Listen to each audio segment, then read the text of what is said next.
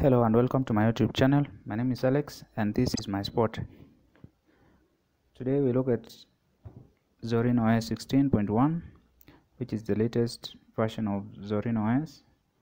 Zorin OS is a Ubuntu based Linux distro and it's one of the user-friendly distros, especially for those transiting from Windows operating system and Mac OS.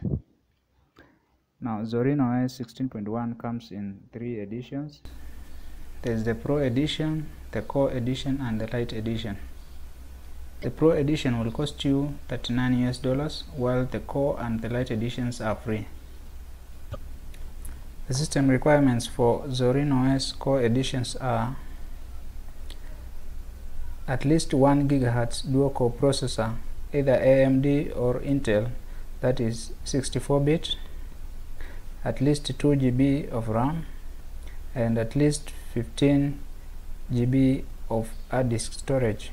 The Core Edition requires a screen resolution of 1024 by 768.